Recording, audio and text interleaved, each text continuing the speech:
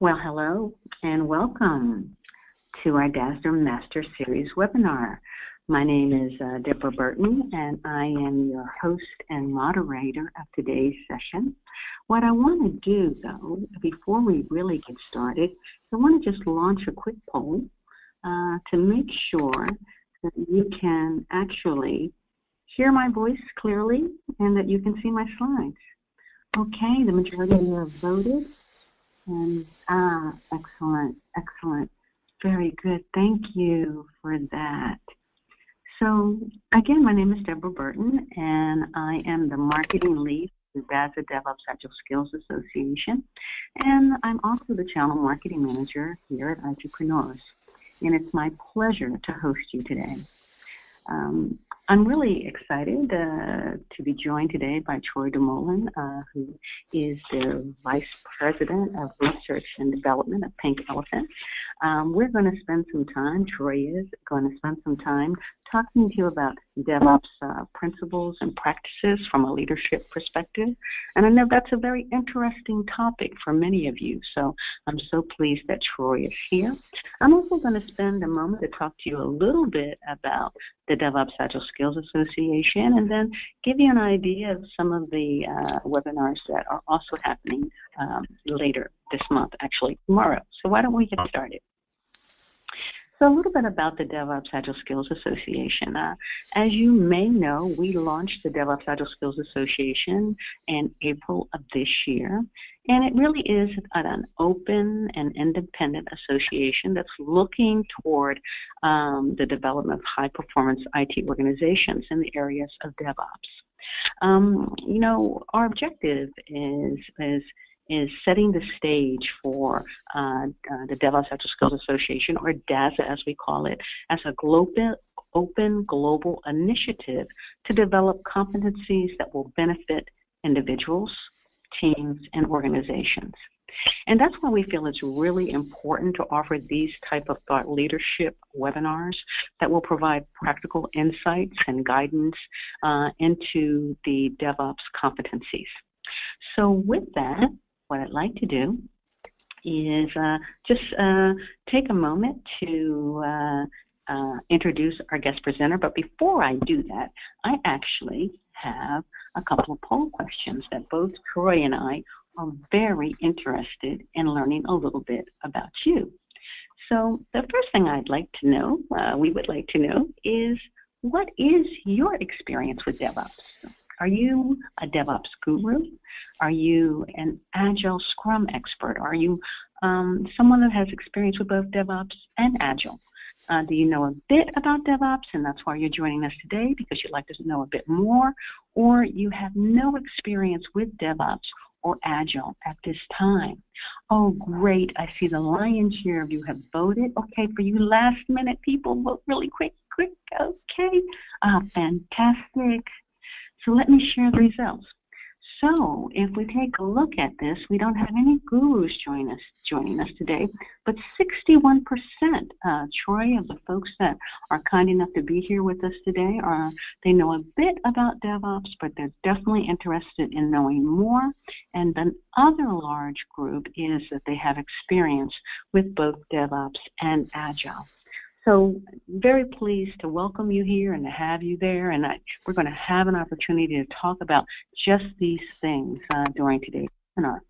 Now I have one more webinar for you, because one more poll for you, because I'm also very interested in trying to understand what your interest is in DevOps. Do you have the responsibility for it in your company? Are you like the team lead for DevOps? Or do you just want to understand more about how DASA DevOps can help your team? Are you interested in learning more about the competence and qualification model? Or are you, like I can be many times, just a bit curious to find out more? Okay, great. Everybody is voting. I love it when everybody votes. Fantastic. Let me share the results. Oh, okay, so 42% of you are interested in learning more about the DevOps competence and qualification model. We have 29% that want to understand more about how DevOps can help their teams. And I think that's one of the things that Troy will really be focusing on today. And many of you have the responsibility of DevOps in your company, so that's great. And just like myself, a few of you are a bit curious. So thank you for that, and thank you for participating in those polls with us. So now I'm going to go back to the presentation. And I just want to take the opportunity to introduce you to Troy DeMullen. If you don't know Troy, he is one of these really guru expert people out there. He is the Vice President of Research and Development at Pink Elephant. And Pink Elephant is also a forerunner member of DASA. And we are very privileged to have him here to provide his perspective as well as his experience in the importance of DevOps leadership. So Troy is a little background on him. He is a leading ITIL and IT governance authority with a solid and rich background in executive IT management consulting. Troy holds the ITIL Service Manager and Expert certifications, as well as has extensive experience in leading IT service management programs with a regional as well as global scope. He's a frequent speaker at IT management events and is a contributor, author to multiple ITSM and Lean IT books. He's also been very instrumental in the development of Lean IT with the Lean IT Association. And his publications also include ITIL, Planning to Implement IT Service Management, and Continual Service Improvement. So Troy, welcome, and thank you for joining us today. We are all very interested in hearing more on your topic of DevOps principles and practices, a leadership perspective. So I'll turn it over to you now. Thank you, Deborah. It's a delight and pleasure to be here today, and I'm looking forward to having this conversation. Many people are, thinking about the question, what is DevOps and how does it apply to me? Because in many different scenarios, it has different meanings. And that's part of what we're here to discuss today, is to understand this from a leadership perspective. So I'm going to switch the slide over to the agenda here. Okay, that works. I'm clicking. There we go. So we're going to start with an interesting statement, the dualistic nature of IT, and how we have paradoxes in the context of the goals we're trying to achieve. We're going to look at the kind of current scenario and focus of our industry around velocity, and looking at velocity in comparison to the term agility. They're not necessarily positive or negative, but at least to understand what is agile, what is velocity, and how do they compare, and what is the point of making the difference. And then we're going to look at the critical and diverse dimensions of DevOps. DevOps is one of these words, it's definitely on the hype of the buzz curve, as they say. And many people are thinking they understand it, but the reality is it's, first of all, emergent practice. So what it was, let's say, a year ago to what it now kind of entails and holistically looks at is a bit different today. I've spoken with people who kind of whisper it in a dark room, and they say, well, DevOps is. You can't really define it. The moment you define it, you kill it. Well, it'll kill the spirit. Well, I'm not exactly in that camp. But I do believe it's broader than many people think about. There's the old metaphor of the 7 blind men and the elephant, an apt metaphor, of course, here. You each take a look at the elephant, the 7 blind men in this metaphor. They're arguing on the park bench about what is this thing and called an elephant, and they all, of course, have a strong opinion one way or the other, and they're going to, of course, now deal with this opinion, and they all march down and find themselves an elephant, and each of them grab a different part of the elephant. One says, well, of course, I'm grabbing the leg, right? This elephant is like a tree. Another one grabs the trunk and says, no, it's like a snake, and another one grabs the tail, it's a whip. Another one grabs the ear, and it's, kind of this tent. The reality is DevOps is kind of like that. It's a combination of many different things, and this session, this webinar, is to kind of give you this holistic perspective, a systemic perspective of this term DevOps. That's the goal. So let's begin with the dualistic nature of IT. A lot of what the focus of DevOps is around begins with understanding Lean, and that's why my interest in DevOps has been, of course, brought to the surface, because much of the principles of DevOps come from the adoption of lean thinking and lean practices within organizations. To give you a sense of how the evolution has occurred over the last few years, this is a great slide to kind of describe it. So if you were to ask me in a conversation, what the business cared about, what IT was focused on 5 years ago, I would have said, well, we want mature practices for service management or SDLC or project management. We want to be, in a situation where we're offering good partnership in strategic differentiation to the business. We want to ensure that we have reliable, available, compliant, resilient services. And all of these things are well and good, but the conversation has shifted over the past couple of years. In fact, today, if you were to ask the same questions, I'm sure you'd probably hear different words. Well, we need to be nimble, we need to be fast, we need to be agile, we need to be, we need to do more with less. So this whole conversation in the world of IT and the world we live in has changed its tone and tenure. Not that we have to let go or can let go of any of the previous words. We still have to deliver quality, which is what you can actually sum up all of those words to actually mean, but we have to do it somehow faster, right? More with less. We've all heard the scenario. The speed of demand is outpacing the speed of supply. We're not able to scale to context of business demand. All of these are now the focus comments and elements of our conversations. This is why Lean, Agile, and DevOps has recently risen to prominence in our culture and our industry. So Lean begins this conversation by saying that value is going to be delivered in 3 ways. A, I give you the quality, that's the available, reliable, resilient service. But B, I want to do that by improving flow, improving the speed of continuous flow, ideally rapidly accelerating the overall value systems we exist in, like service management, project management, or SDLC. So think about Lean as a way not only to look at quality, but to accelerate flow, right? To accelerate the delivery of value. So Lean, we're going to see, comes back into the conversation of DevOps big time.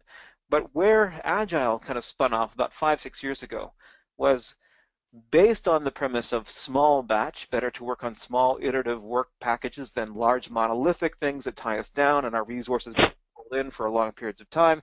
Let's work on smaller batch pieces of work. We call them sprints, and we'll focus on how do we adapt and adopt our sprint method. Every time we produce value, we can then move on to the next and dynamically change direction. But the problem with the Agile premise was it was, first of all, focused. It's not really a standard per se, and that's not a problem. We'll come back to that. But there's lots of variants, and we'll talk about that as well. You can see a few on the picture here. The problem with Agile wasn't the challenge of being Agile. It was what it was focused on. And so think about the entire value system we live in today. People have conversations with customers and they plan. They then hand over those plans to builders and project managers. They build. And then the challenge of that is that it has to be put into production, into the operate or run mode. Until it is actually received in run, value is not delivered. The challenge with the Agile premise is it accelerated the SDLC, the software development and project side of things, but it forgot to include the move to production and the run premise, causing a bottleneck right before go to production. And of course, if you've read the Phoenix Project, which is a popular book in our industry right now, there's this poor guy, Brent. Brent's a single point of success. All things flow through Brent. And so what we ended up having was this big bottleneck of work piling up because we hadn't considered the entire value stream. Now enter DevOps. Says, hey, we need to think about the entire value stream. We can't just accelerate the front end. We do need this small batch premise, that Agile, but we need to bring ops forward into design. Let's put a DevOps team together that represents the entire end-to-end value system so that we don't have this challenge of disconnect and handoff. So bring back the missing piece into the value stream orientation, which is where Lean started the conversation, and we're going to see that Lean is a big part of this. So DevOps and Agile are really children of Lean. And they're all accelerators on something. What are they accelerating? They're accelerating everything we've always done. You can't accelerate nothing. So you're accelerating this value stream conversation of strategy, design, transition, operations. You're accelerating the SDLC project methodology. you're accelerating something, in this context, the work you currently do. So these are accelerators on top of our practices, our value stream, and activities. So it's good to understand how this all evolved and why we're going to see, almost as if they're all connected, because in essence they are. So to begin with, we'll start with principles. We're going to see this come back a couple of times. Principles are the things we believe, and practices are the things we do. So the principles of DevOps, as published in basically the community of DevOps right now, are surrounding this acronym called COMS. And so we talk about the fact that culture is a major component. We believe that a focus on people and the collective relationship of people is more important, because if we have a group that is pulled together for a collective purpose, in fact, that's the definition of a team from Ketchenbach, that we have a group of people who have a shared interest, a shared value system, and a shared sense of ownership in something they generally produce as a team, then they will have more accountability and more effectiveness in how they do that. So this DevOps team is to basically pull together a representation from the different tribes of IT into one now cohesive team with a cohesive identity.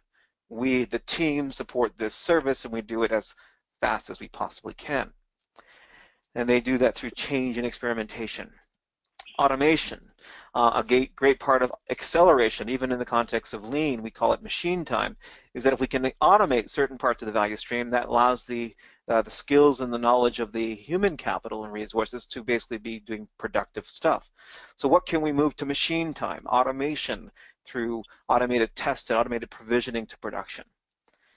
Of course, we have lean in the conversation of how do we define quality value in the context of quality, delivery, and cost. And the whole small batch and feedback loops comes from this premise of let's work in small iterative versus large monolithic. Measurement, we're looking at measurement differently. In the past, we've looked at measurement not only more predominantly from a silo or task basis. Now we're looking at lean measures like cycle time, which is the end-to-end of the value system delivery, or lead time, which in lean is the conversation of I've placed an order with you and I get it at the other end. So these measures are more specifically holistic to the entire system of value delivery coming from lean. Because we don't have this us and them mentality, right? That's dev and that's ops, and even in dev I have these X towers and ops those Y towers. I believe in the reality that if we have this shared accountability and ownership, then I'm going to share my information with you because I have your best interest at heart. So this shared learning is part of this cultural premise. So this is the principles. We the people believe in these things, and they're all good. So there's a conversation on the internet right now that really it should say clams because lean is kind of leading the way, but comms is a nicer word, so we'll leave it with comms. So we'll continue. These are the things that DevOps believes in. Now, what then can we consider the practices of DevOps, the things that make up DevOps? And this is where it becomes a little bit interesting, because DevOps isn't just one thing. The best word I've heard used to describe DevOps as a something is a mashup. Mashup simply means it's a combination of many things. So starting on the left and kind of going to the right, it's about culture, structure, and teaming. So strategies around reducing handoff and building cohesive teams that collectively own. So this is the premise of a quote-unquote DevOps team. It's about lean thinking, removing waste in the conversation. It's about understanding how do we improve the quality and the speed of flow through the value system. It's about agile project management. That's still a major part of that. We can accelerate the front end of the value stream, and that's important, right? Our SDLC has to have this small batch premise. It's about theory of constraints. Those of you who know Eli Goldratt's book, The Goal, it started this, almost 20 years ago in the manufacturing space, but it has some basic principles that any value system is basically governed in speed by its bottleneck. And to understand how to improve flow, you have to get into bottleneck management. Because if you optimize a non-constraint, a non-bottleneck in the overall system, then you're not going to get any end-to-end throughput increase. So understanding bottleneck governance and management, key part of DevOps. Continuous integration and deployment is just really coming back to our roots for what it means to do good software configuration management, good version control, getting into the habit of daily checking in my code into the trunk and having continuously integrated code so there's always a fresh and most up-to-date version of that code for other activities around branching and continuous delivery and deployment, which is a habit of how do we build those feedback loops in the conversation of the adaptive and iterative design. Of course, we're talking about some new elements here, which is the machining side of it, the automation, and that's also part of DevOps. And then we can't forget the fact that, as we talked about, we have to understand we have to have conversations around strategy, around design, around transition and move to production. So we have to understand that we have to accelerate, but accelerate what? Well, it's the accelerating of the things we've done for a living for the last, 2 decades, 3 decades of our careers. So all of this is just DevOps. Right? Which just is an interesting word. It's a lot. But think about those 7 blind men and the elephant again. Because if you're the tooling side of the equation, you think it's all about automation. If you're in the development role, then you're thinking, well, it's all about agile and some agile variant or methodology like Scrum. Yes, and actually, it's all of these. So this is kind of the larger leadership perspective of the question of the practices of DevOps. So just to give you kind of a sense here, let's kind of dig a bit deeper. The reality is we're in this value system. There are people who have a role in every piece of the value system, people who talk to customers, people who come up with design blueprints and requirements generation, people who have to go build this stuff, people then have to kind of move it into production, and people who get to support it at the other end. All of these people, called agents in the system, right? Groups could be agents. If they don't share a common purpose and set of priorities, an interesting thing happens when we all have them be agile. So let's imagine a system where there isn't a shared constancy of purpose, which is a lean principle, right? This belief and shared accountability doesn't exist across the people who do all of this work collectively, but seemingly mythically in isolation. If they're all being agile in different directions, what happens to velocity? So the concept of being agile, quick, nimble, flexible, without a common sense of direction can actually decrementally impact flow, killing velocity. So this is why it's important, we move back from the agile premise of just accelerating, plan, build to bring back the entire value system of Dev and Ops together so that we're assuring that we're all going in the same direction, pulling in the same direction, if you will, on the oars. So this is a critical aspect of speed, which is shared purpose, shared accountability. Our challenge is that, one of the challenges is the governance and leadership challenge. We talk about enterprise IT, this concept that we have this kind of purview or governance across all of the aspects of our value system. Our challenge is that we have silo and mental models which are vertical, not horizontal.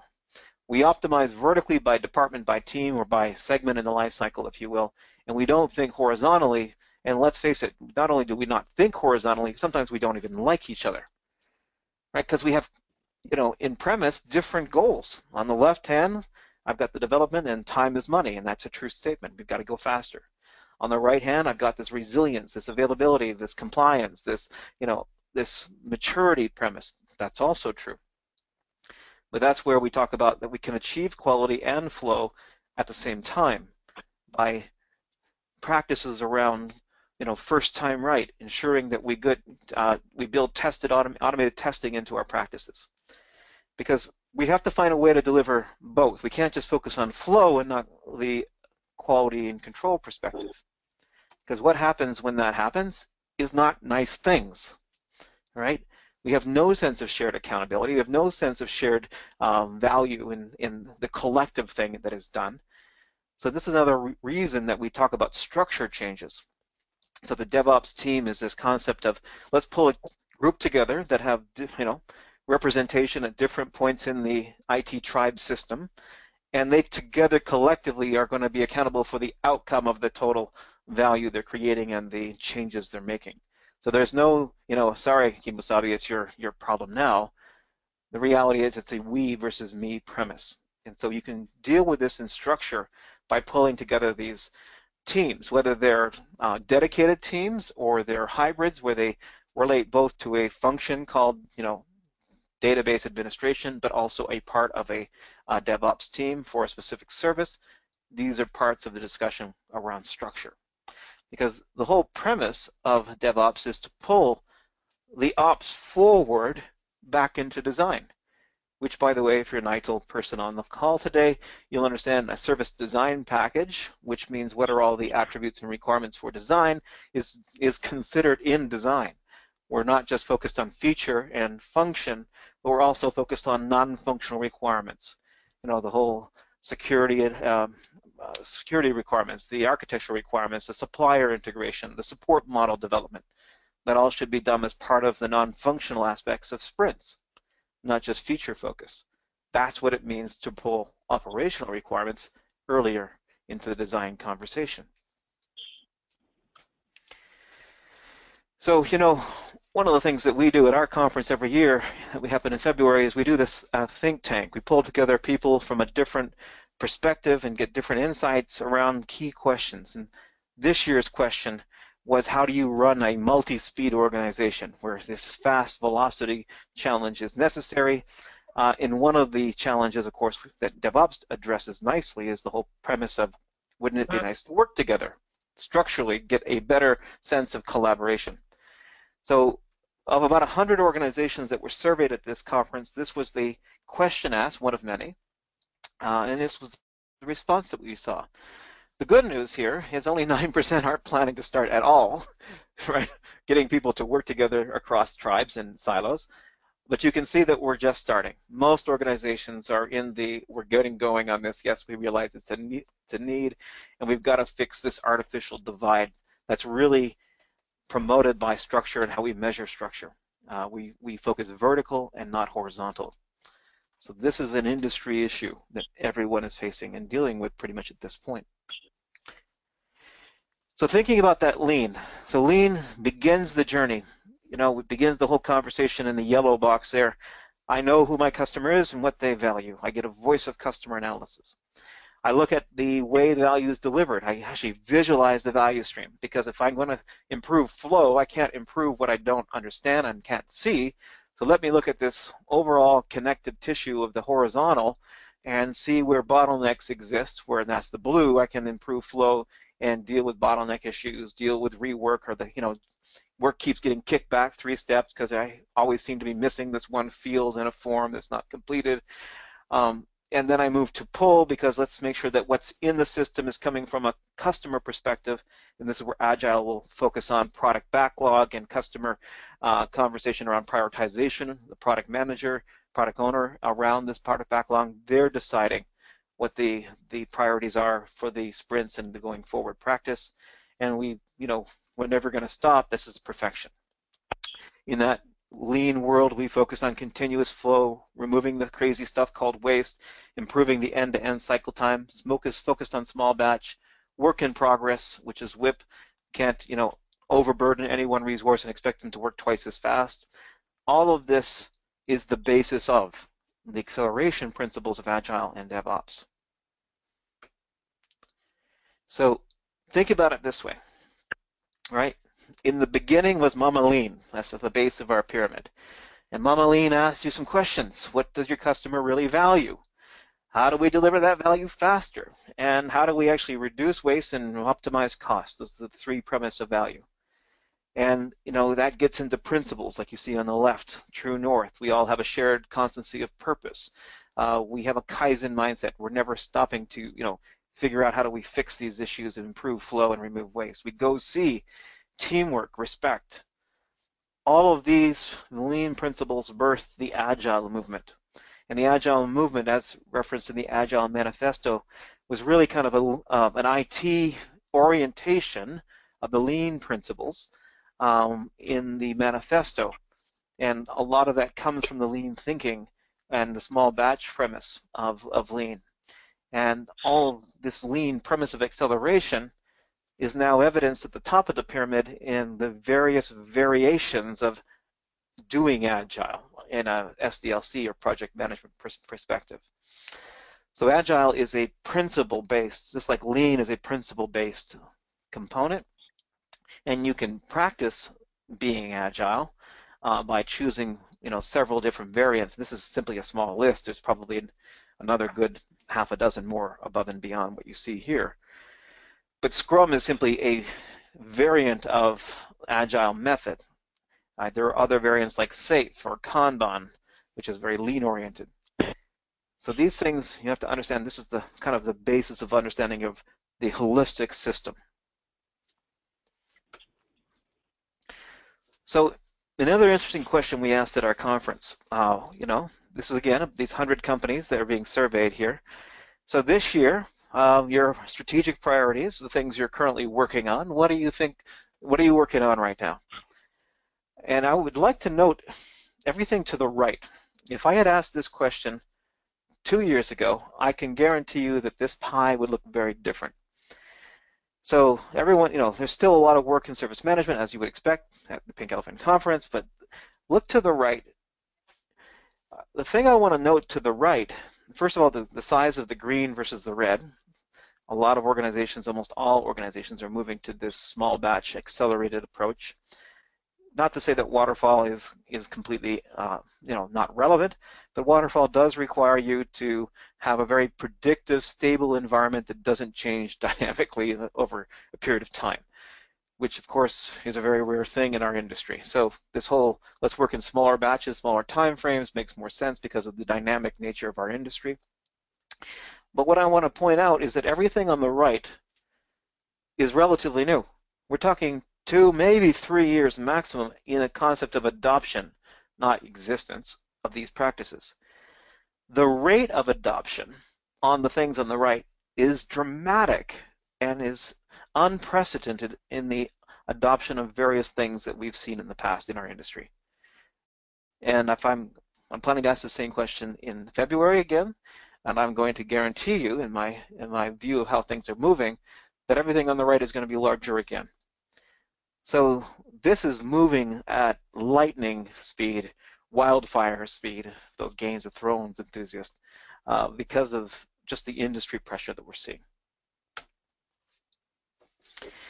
Another thing that's changing in the industry right now is I've expressed this to a couple of colleagues, it's like we're having this terminology wash right across the industry. This is Scrum terminology, again, which is one variant of Agile, a very popular variant, but not the only variant. And the things I just want to put out there right now, not to teach you the conversation of what is Scrum, but all of these words now, product backlog, sprints, daily scrums or day start meetings, burn down charts, Scrum masters, this whole terminology is becoming pervasive. And so one of the things that's very important for your teams to understand is that they need to understand what these terminology changes are. So we are still talking about many of the same things, getting customer requirements and establishing a build practice around those, moving those into production, getting feedback, user acceptance testing we used to call it. But now the reality is this language is changing, so it's important that we keep up with the language changes. And it all comes from this Agile movement here that's part of the acceleration premise. So I mentioned that theory of constraints is key. This is, if you're going to accelerate pace, accelerate velocity of a value system, you have to understand where the bottlenecks are. Because as I mentioned, if you accelerate a non-bottleneck, well, then you're not going to do much in the respect of improving end-to-end cycle or lead time. Understanding bottlenecks and what to do when they occur is part of the premise of improving flow. And this is, again, as I mentioned, a part of the DevOps premise as well. So, simply put, you can see a bottleneck in a system pretty clearly when you see a bunch of work piling up in front of someone's inbox or task base and stuff's not flowing faster through that. So you can deal with that bottleneck by either dynamically increasing capacity, could be through systems dynamics, or just adding another person to the task permanently. So, the thing about bottlenecks, once I govern and figure out how to flow the bottleneck faster, think about what will immediately occur in your system. Another bottleneck and another bottleneck. And so this concept of bottleneck management is key. Not that there will ever not be a bottleneck. All systems will have one. But the question is, at what point does the speed of the system equal the rate of demand coming in? And now we have equilibrium. And this is the premise of theory of constraints. It's balancing demand and supply, a key principle in respect to optimizing flow.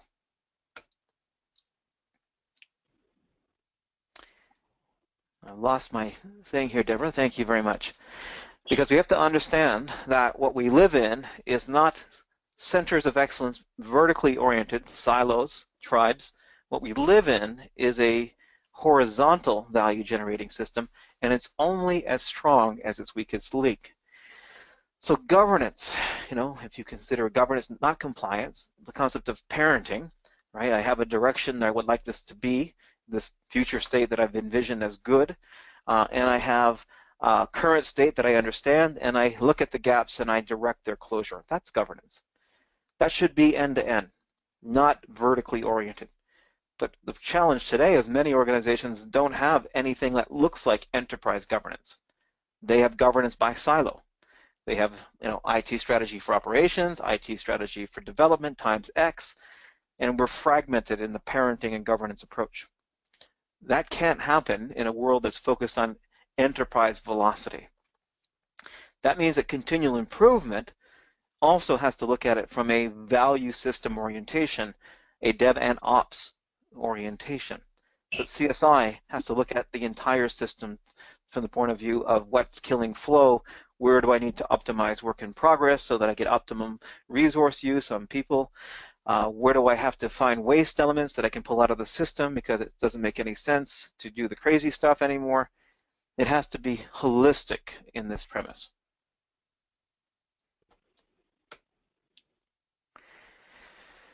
So, not of course last but not least, well, actually not last, but close to the end, and why I've actually put this question near the end of the practice conversation, we're going through this kind of that fan grid, is because a lot of people think, well, DevOps is all tooling. Tooling is incredibly important because, again, if we can improve machine time, which is the principle of non-human resource time, we can improve both the accuracy, consistency, as well as the automation speed of something.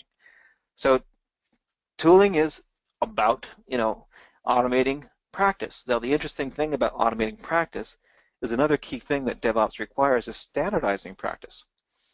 I have to agree on standardizing things like, server builds. And I have to say that we have a standard small, medium, and large server, and here's the base configurations. And if we do configure above and beyond, we have to agree on what those options are. I have to agree on standard environments. I have to agree on standard versioning controls for trunk management. So just remember that automation comes with another challenge, which is agreement to standardize, which is something we don't necessarily do well in a highly variant, vertically oriented culture. But key question. So we use DevOps principles of automated testing, continuous integration, and deployment to automate how we change and how we improve quality and cost to market. So as you can see, the vast majority are on the path of automated everything, right? We plan to start 30%. We have started 31%, but a very small percentage of the folks in the survey have made much headway.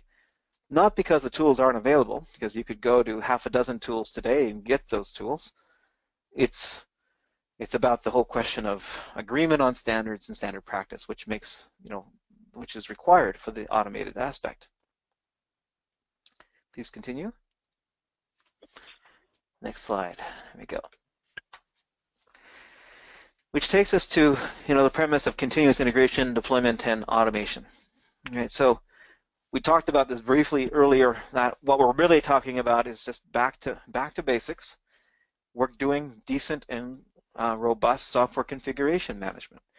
We're establishing version controls. We're ensuring people have discipline and standards around how they store code back on the trunk, the code repository, and that they're always pulling fresh code, and that we're getting to this place where we can move more and more to production on a rapid basis. So, you talk about those organizations which do hundreds and sometimes thousands, apparently, of code promotes to production a day. That means that they're highly standardized, or they've built an architecture which is completely decoupled, and or they can fail back very easily because of their discipline around software configuration and rollback automation to previous state. So these are all disciplines, because all of this requires discipline to do this rapid continuous integration and deployment. There's also this premise of branching, where if we do have a need to have a larger feature build, which is a bit more riskier and has a bit more complexity in its relationship and design, we can still basically apply the principle of continuous integration and deployment. One of the ways we could talk about that is that there's a difference between the concept of delivery versus deployment. Remember, the key goal is rapid value generation, short feedback loops, because as the product owner is able to see the thing in production, they have 5 more ideas about how it could actually work. So it's still possible to do short feedback loops in a non-production aspect. I can put it into a UAT environment, which is mirroring the production environment, and I could do rapid sprint iterations into that in a concept of a branching strategy into the continuous delivery. And then when I have a set of features ready, I can then move that as a package and deploy into the production environment. Now remember, a key principle of value generation is that we basically are governed by the ability of the business to receive. So it's not just how fast we can go, it's how fast it can be absorbed. If there are things like incidents that have to be restored, or there's standard changes or patch updates which are not impacting on feature or function to the business, of course we can standardize and make those changes on an everyday basis as long as we have the basis for doing that. When they're a bit more heavy, feature-oriented, they're focused on business requirements, we may need to package those up into a branching strategy. We do this because the voice of customer requirement, not because we have this method of doing so. So this is still meeting the standard conversations that ITIL brings to the table, where we get standard changes, which we move down the stack of risk to the point we can basically pre-approve them. But some things are a little bit more complex, and they have to be looked at in a more holistic and more timely basis for strategizing their deployment.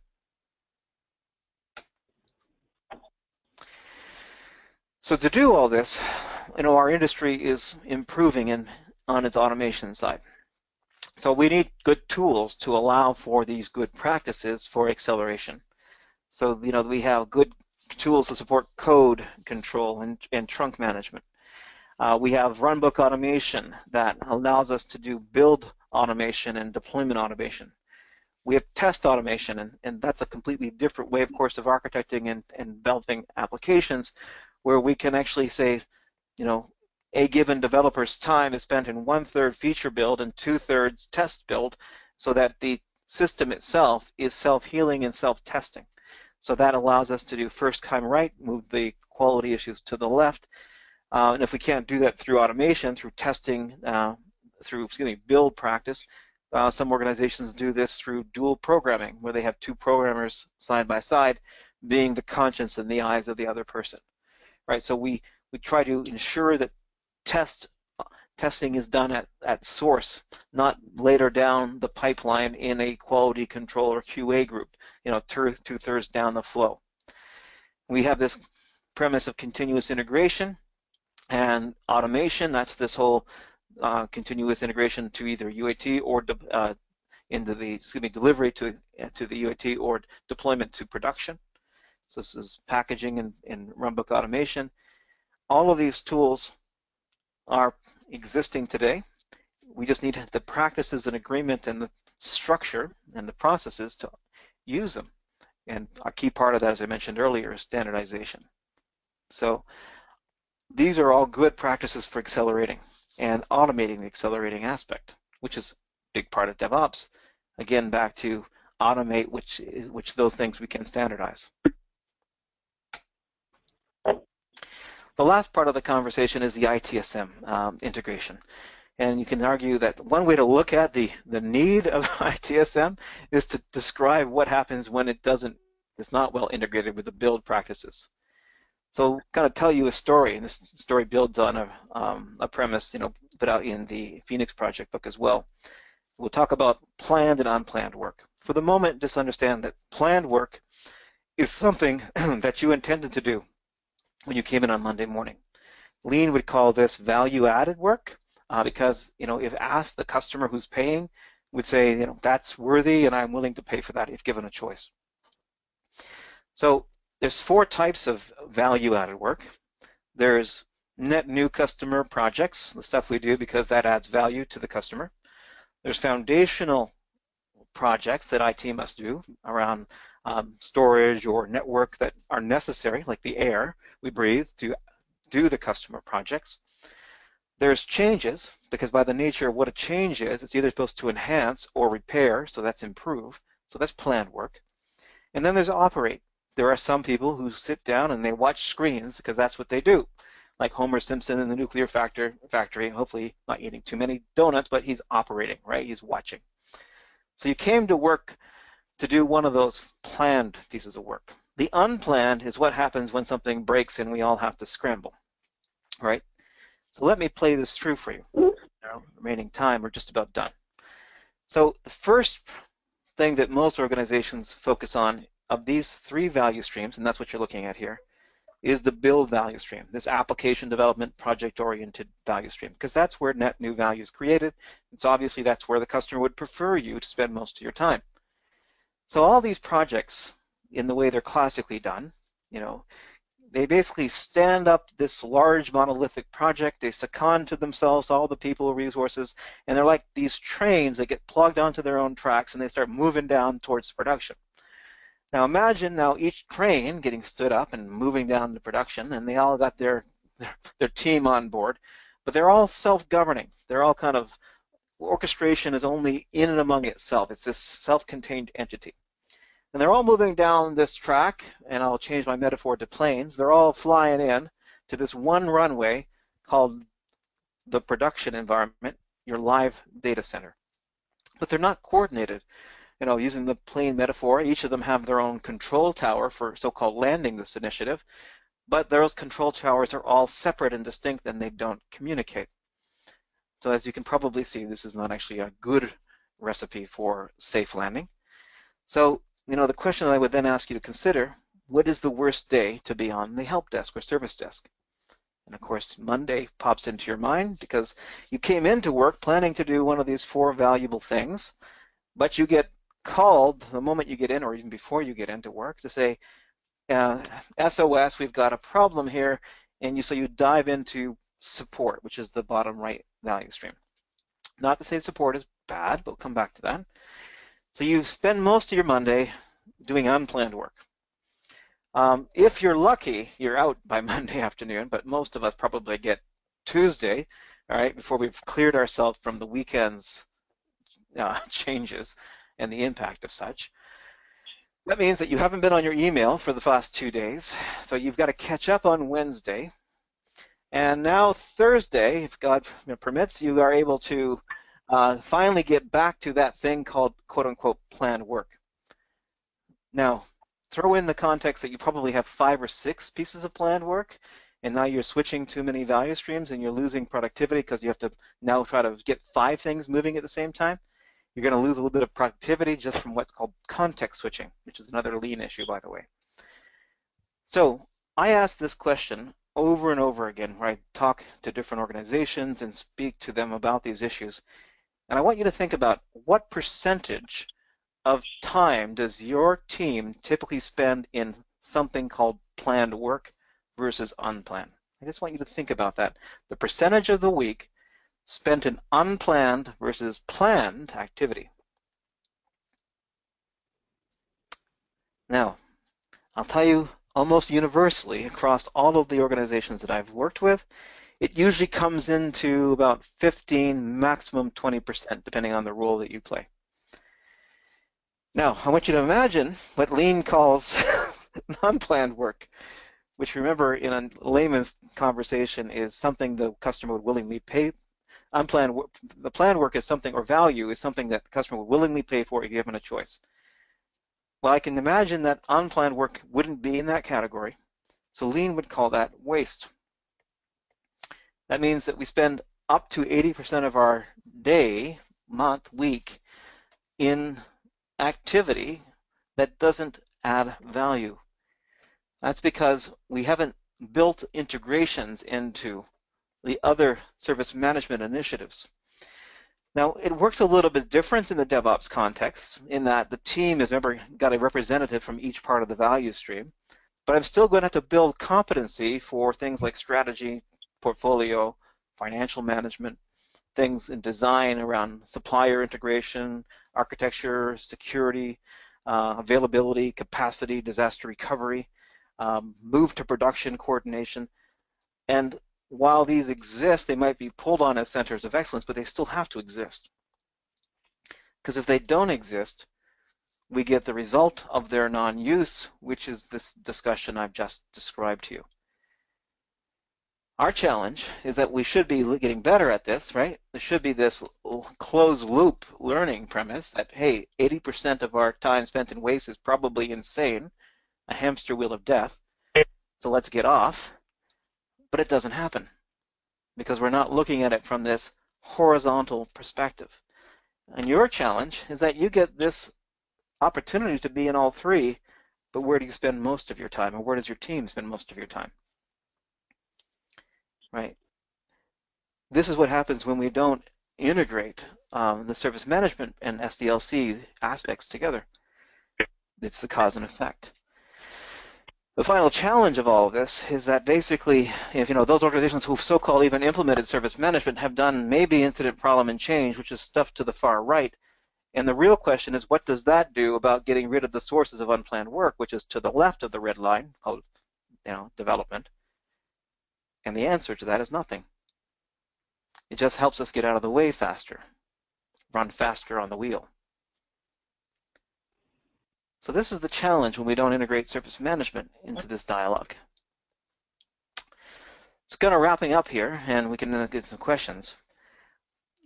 The thing is, this means that your DevOps organization needs skills and knowledge. And the DASA model is very good because it's outlined 12 areas of specific skills and knowledge that you need to think about in the context of the wheel that they've put together, but also this fan of capability and practice that I've presented here. You need skill around structure and team design. You need skill in lean. You need skill in agile methodology. You need skill in theory of constraints on the automated skill around CI/CD and automated testing and deployment. And you don't let go of your ITSM because that has to be brought in, because you can't accelerate nothing. You have to accelerate something. And that's ITSM, that's SDLC, and project management, the things we've always done.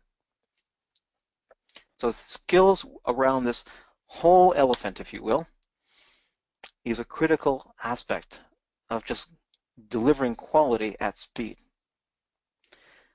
So I know it's been a bit of a fire hose, but this is what leaders have to understand about the more systemic, holistic perspective of what is DevOps.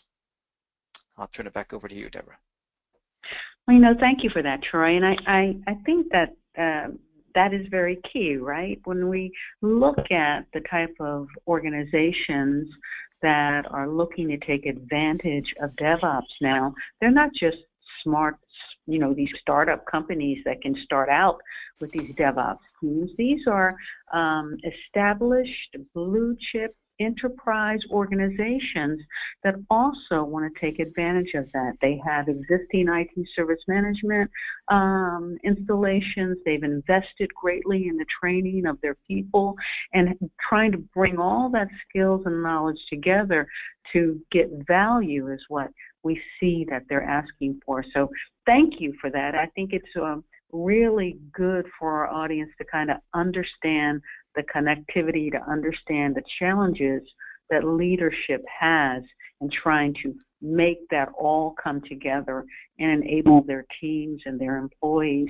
to take advantage of the skills they have, and at the same time take advantage of those new emerging areas that we talked about in terms of lean IT and DevOps and Agile. So I know we have a little bit of time, a few minutes left, but I do have a question for you, and I'm asking the audience as well, if you have some questions, to please just put them in chat, and I will be able to address them for you. But Troy, can you describe some ways in which DevOps is actually different than Agile? Yes. So think back to that early slide, Deborah, where I showed kind of the evolution from Mama Lean to Agile to DevOps. So Agile, it was great in the premise of acceleration, but it largely focused on the plan build side, the pre-production side. And it did improve speed of iteration, speed of development of work on the design. But because it didn't have the whole end-to-end value system in mind, it actually caused a downstream impact to and increase the bottleneck of go to production. So it actually decrementally impacted the total value system delivery by not including or considering the run side of the equation. So DevOps, a key part of its structure and culture, is to fix that disparity and now build DevOps teams and consider the flow of value, pulling operation requirements forward into design to make sure that they repair that deficiency of not considering the total value system. Okay. Well, thank you for that. And another interesting question has come up. Can you explain how DevOps relates to best practices like ITIL, TOGAF, COBAT? So yeah, that was the conversation we were having just a few minutes ago. Remember, you have to accelerate something, right? It changes a little bit in the sense that the way the processes work are not in their own senses isolated from the DevOps practices. In the past, what we've had is a center of excellence, and you had a person who's kind of been inserted into a conversation at the right time, at the right place, in the respect for the design, build, move to production. Today, in the DevOps world, what we would have would be a person on the DevOps team, which is a permanent or hybrid structure, would be pulling from and bringing to the table that part of the expertise that exists within the organization. So they represent within the DevOps team the practice that still has to exist and still has to be a center of excellence, but they're not sliding in and out of the team. They're there as a permanent team, or they're bringing to the table that component of the conversation, whether it's a design, a strategy, or a move to production requirement. Okay, thank you for it. I have a question from David, and he says many organizations struggle to integrate project management with ITSM. Do you think they may succeed using DevOps, and why? Yeah, so one of the interesting perceptions that's incorrect for most organizations is they think that project management is somehow parallel to ITS, not parallel, excuse me, sequential. Then on the front end, you have project management, and then it plugs in downstream to ITSM. What I like you to think about is something along the line of the previous slide, that they all run in parallel. In fact, think of it like this. I have this visual that I like to draw for people. Think of a value system and structure it, and on the front end, you have what they call the storefront. And so there's front-end engagement processes. There's BRM at strategic level.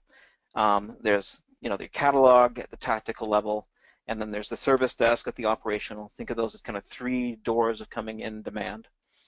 And then all of these demand channels, strategic, tactical, and operational, feed up through requests and then into portfolio on decisioning for what the portfolio needs to be today and needs to be tomorrow, and investment prioritization. That kicks off a factory process, which is now parallel, and it begins to run. Like, now think of this in the middle. On the build side of it, whether it's iterative or monolithic, that's your choice, but this build piece is moving along. And now think of the other ITIL process sitting on top of that build, like at the conveyor belt, and it's feeding into the project the non-functional requirements for design, disaster recovery, strategic supplier integration, support model development. and I need you to think about, that these non-functional processes or idle processes are feeding into the project, which are, flowing below it at the right moment, at the right time, the various pieces of it. And then it comes out on the right-hand side. Now I move to production, and I'm, delivering this value, and I might now need to support it and send the trucks out to repair it when it breaks. But I like to look at ITIL not in this circle, but in this kind of horizontal perspective where the build side of SDLC or project management is smack in the middle. Right? There's stuff on the front end, which is ITSM, stuff that basically is over on top of the SDLC, and stuff on the other side, which is support. So think of it like a wrapper, and the build piece is right in the middle. Okay. So I have another question for you. It's from Kelly. She says, I work for a software company that uses agile development. I am the support readiness team lead working on trying to help the software be more supportable to our customers. I've been trying to discuss DevOps with R&D folks, but they see it as IT. I think the same concepts apply. Do you agree? Oh, totally. There's a movement out there to talk about biz DevOps, right? This is where Agile gets into the, the product owner perspective. The DevOps team needs to include the business perspective because they are, in essence, part of the front-end requirements design perspective. See, the reality is there's no true separation between a business outcome and its automation. They're one and the same. IT has become so dependent for business that it's now the line. And to not invite the, the factory manager or the, the line to a strategic discussion on business strategy and research and development would be kind of insane because you're thinking that basically that this is separate things. Okay. Philip has a question. He says, having ITSM implies having operations engineers with more development skills. Mm-hmm. So one of the key premises of automation or machine time is the move towards virtual infrastructure as code, right? Server as code, databases as code, well, network as code, probably that's a better example. And so these all still exist within physical entities, but the reality is we're spinning up whole environments, and now containers not even needing environments. But the reality is we replicate and we create virtual objects, which used to be physical. So the engineer that is moving from the physical to the virtual now needs to become a coder. They have to understand how to develop scripts to define standard specifications for the build of these virtual objects, as well as their packaging and promotion now as a total environment. Now, most organizations are going to be in a mixed scenario, right? They're going to have still infrastructure, physical infrastructure for some time to come, but the general move is to the virtual orientation of our infrastructure. So that means that these traditional infrastructure people now become more code-oriented in the scripting and development of the VM machine and objects. Okay, and I just have two final questions because we're really kind of over time, but they're really interesting questions that have been coming in. I thank the audience for that. And Nathan has a question, is if there are multiple projects running simultaneously on a platform, how is speed measured? Mm-hmm. So, well, first, each project is self-contained, of course. There's still sprints that are separate, but even in the Scrum methodology, we talk about Scrum of Scrums, which means we haven't left behind this premise of project, program, and portfolio, which is a taxonomy of things which connect to higher initiatives. And so the Scrum of Scrums, or the program of projects, still has to look at the initiatives in respect to its timeline, its cycle time for delivery. Cycle time could be one sprint, but it could be a release which contains many sprints, or it could be several releases, right? This is all just packaging these up into smaller chunks, but the end-to-end still has an envisionment. I still have a go-live premise at some point, and how those things are now measured within the larger context of the program time frame is still relevant. So these principles of portfolio, program, project haven't gone anywhere. They simply just have new names now with the Agile terminology. Okay, and thank you. And one last question from me is, in your opinion, Troy, what's the most important aspect of DevOps? Yeah, it's about the relation piece. It's that first part of comms. I have to start thinking of we the people versus me or I the team. So this premise of structure, this premise of pulling together teams which have a belief that's common, that share accountability for outcomes, the structural component of DevOps to me is the primary and the most important thing, and all of the other things are great. But if you don't get the structure right and the teaming right, everything else is going to fail. Right. Well, thank you for that, and I want to thank you for this presentation. I think it was highly insightful in terms of understanding how all the pieces come together and how teams can become more effective, and the type of questions that leadership needs to be asking themselves when their teams become engaged and begin to do more cross-functional type of activities with DevOps and Scrum and Agile and Lean. So thank you so much, Troy, for your presentation. So for the audience, I had a final question, and that was, is this webinar being recorded? The answer is yes. We're going to make it also available on the DASA website for you. If you don't know, we're having another webinar tomorrow. We call these our 30-minute deep dive webinars. It's going to be tomorrow morning at 4 p.m. So probably for most of you in this audience, it's going to be way too early in the morning for you. It's going to be 10 minutes at Central European time and 4 p.m. in Hong Kong time. But the good news is we are recording it, and we're going to be joined by Frederick Chuckin, who is a senior consultant at Quint Wellington Redwood. And Frederick is actually going to spend some time talking about the DevOps principle number 4, which is the DASA DevOps principle about cross-functional autonomous teams. And he's going to be talking about how product organizations with vertical, fully responsible teams, how they must fully have autonomous teams throughout the life cycle of the product.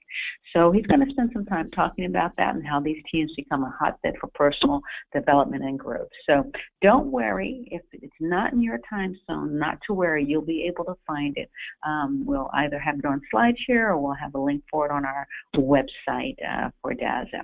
So I want to, again, thank all of you for joining Troy and I today. Again, thank you, Troy. These are our contact details.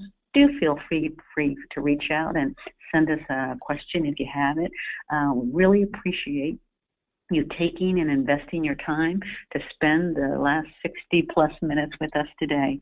So again, Troy, thank you so much. And to the audience, I wish you a great rest of your day. And you'll be hearing from me because we'll be advertising soon and promoting our new Master Series programs that will be made available to you. So thanks again, everybody. Thanks, Troy. Bye for now.